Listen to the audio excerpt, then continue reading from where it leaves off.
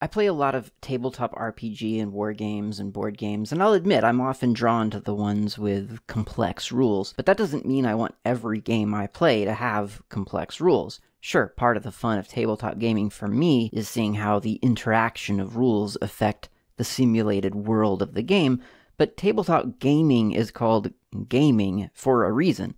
Sometimes I actually want to just sit down and have fun, and that's why I developed Havoc, a simple RPG with 6 hit points and a death wish, and I've just released it under the new ORC license. Havoc core rules fit on one page, but the book I've published on drivethrurpg.com contains about 20 pages of detail in case you need more explanation, and then 40 pages of ideas for the Game Master. I designed the game to answer 10 problems I have with most RPG systems, and here they are, one by one, along with how Havoc solves them. 1. Separate genre from rules. The relationship of mechanics and a game's genre is one of the most fascinating aspects of RPG game design. Why do most fantasy games favor a class-based system, while modern and sci-fi games tend to be skill-based? Is it habitual because the first RPG used a class-based system, or is there something more to the idea of quasi-historical archetypes and myths that just make sense for that genre? Why does a D100 system seem reasonable for some games and not for others? The list goes on, and it's fun to ponder, but honestly I think it's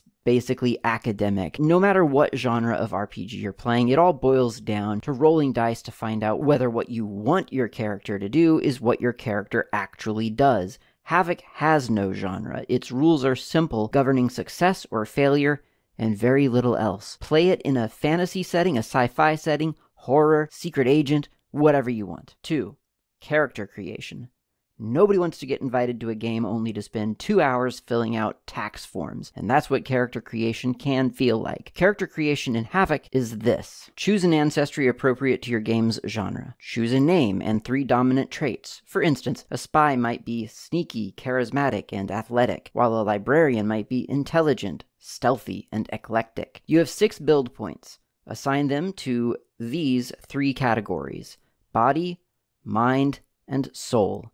Those govern and control exactly what they sound they would govern and control. Once you've done that, add 1 to each category. You have 6 health points. That's it. Start playing. 3.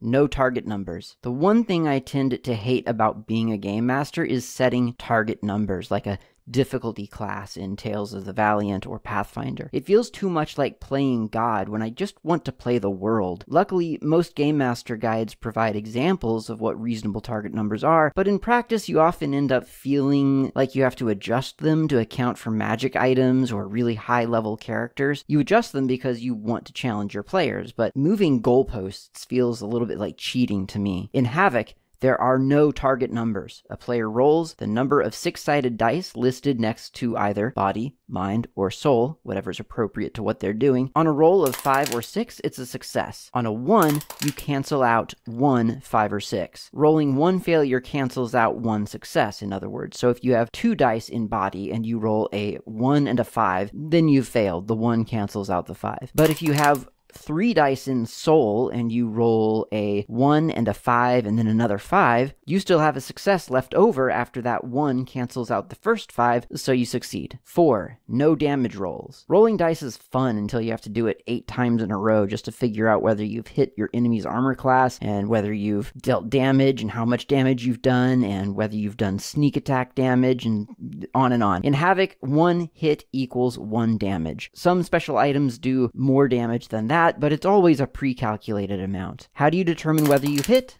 Well, I already told you. Roll 5 or 6 for success. 5. Fast combat. Combat takes way too long in most fantasy and many sci-fi systems. Characters have 100 hit points plus a bunch of magic items to keep them alive, and in order to make the combat feel threatening, the monsters have to keep getting more and more resilient as characters level up. In Havoc, player characters have 6 hit points. That's it. Most hits only deal 1 damage, so players can take a lot of hits, but rarely more than 5. Monster stats are the same as player stats, so there's no complex monster stat block to decode or to try to frantically parse during combat. 6. No saving throws. Traps that require saving throws are boring. If you're going to go to the trouble of having traps in a dungeon or an abandoned spaceship, then they may as well hit. All traps in Havoc automatically hit. When appropriate, the Game Master can allow a player to roll body, mind, or soul to cancel out damage. One success cancels one damage. 7. Damage equals experience. When you take damage in Havoc from an enemy in combat, you gain an equal amount of experience points. That's not the only way you earn experience. You can also earn experience by making friends with an NPC or exploring your surroundings. 8. Everything falls apart eventually. Magic items and advanced technology is single use. Sounds crazy, I know, but bear with me. Whether a player character is a wizard reading magical scrolls, a cleric searching for holy relics, or an investigator uncovering impossible alien technology, the powerful items players acquire in Havoc are only good for one use, and then they become mundane. Everyday items that fit into a setting can be used as usual, but the really remarkable items that you and I would call magic or impossible become paperweights after they're used. This gives players a reason to go out into the world and explore. It's why adventurers in Havoc risk life and limb to delve into dungeons, or board abandoned spaceships or space stations, or go into haunted buildings. Player characters in Havoc are more often looking for health potions than for gold, because gold doesn't really influence that much in a game. What matters is staying alive, and you do that by augmenting your health points and by being more powerful than your threats. 9. Magic just works. Magic or impossible tech, they don't have attack rolls or a spell DC, they just work. It's a one-time use spell anyway, so who cares? It just succeeds. You use it, you take 1 damage from the strain of using it, and some hugely powerful effect happens. It's satisfying, exciting, and you want more of it, which means you have to go and have more adventures to find more. 10.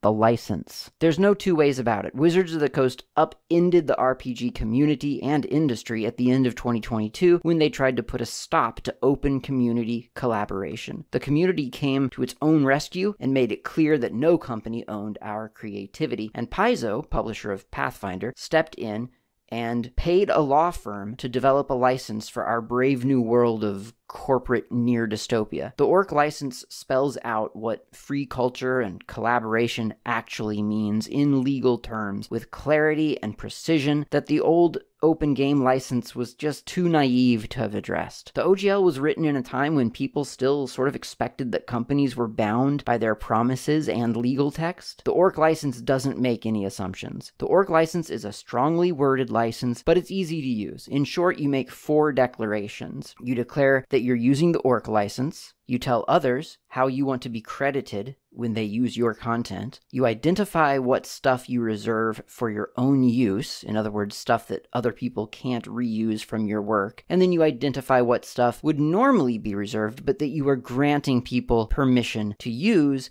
as long as they also use the ORC license. There's example text in the license itself, so you can just copy and paste the declarations right into your document and just modify it to suit your product. I think Wizards of the Coast should pay Paizo back for the legal fees as a sign of good faith, and it's really the only way they could ever start to rebuild trust with me. Probably not going to happen. It's an exciting license to have on our side, though, and it's even more exciting that we all actually own it. Paizo has released the license into the public domain, which is something Wizards of the Coast never did with the OGL. I feel like most gamers agree that we're in a golden age of gaming right now. There are amazing games for tabletop, and we have unprecedented means of distributing them. If you want a copy of Havoc, purchase a copy on drivethrurpg.com. The link is in the description below, and let me know what you think. Thanks for watching.